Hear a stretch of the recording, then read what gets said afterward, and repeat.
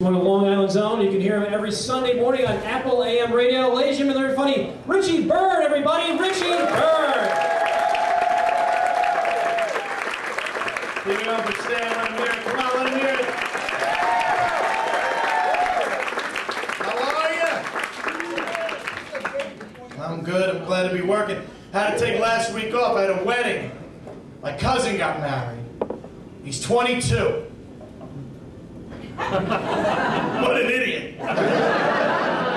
He didn't have to, he wanted to.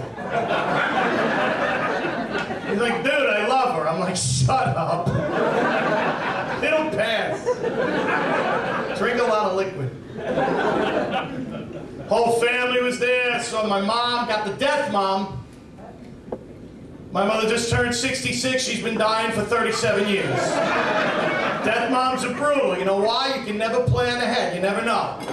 I'm like, Mom, what do you want next month for your birthday? She's like, I could be dead before my birthday. I'm like, well, if you're not, slippers? And you know what's weird? She gets that from her mother. My grandmother's 89. She's been dying for 51 straight years. Every holiday's her last. Makes for a very Merry Christmas. You walk in the house, you're like, hey, Graham, happy holidays. She's like, everybody enjoy. I won't be here next year. I'm like, well, that's $10, I'll be out. You get it? I get $10 from my grandmother 3 times a year. Christmas, Easter, and my birthday. $30 a year, grown man. Isn't that cute? Actually, it's sad and pathetic. It's sad because she thinks she has to give a grown man $10 on the holidays. It's pathetic because I really need that friggin' cash.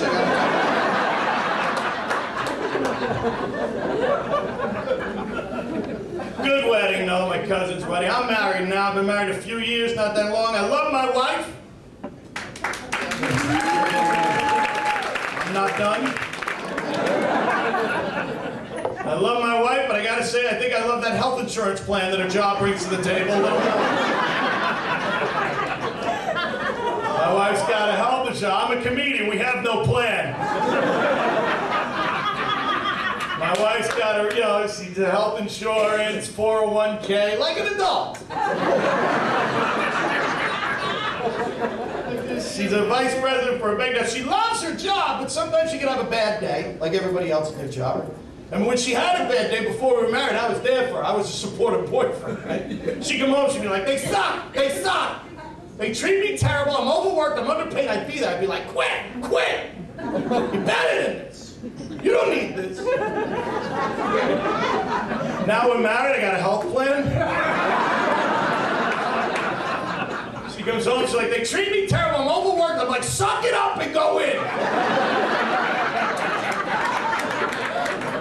I got a dentist appointment at 2. I need $20 for the copay.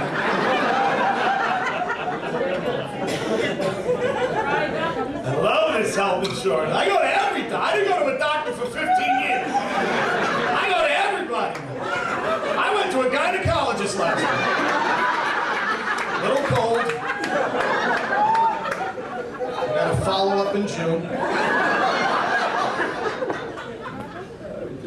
I went to my doctor, my family doctor. He's been on me for years, get all the tests. Gotta get all the tests. Right? So now you have insurance, you gotta get all the tests. So we did every.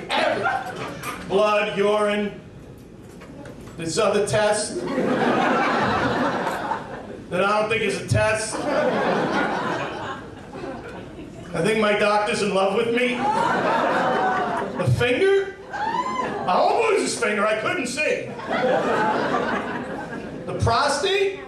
Is this for real? You guys are looking at me like I don't know what I'm talking about. I don't understand this test.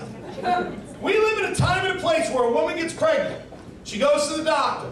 They run a machine over her stomach and they can tell the sex of the baby, right? Boy, girl. But the only way to find out if my prostate is swollen is for this guy to stick his finger on my ass? I don't think so.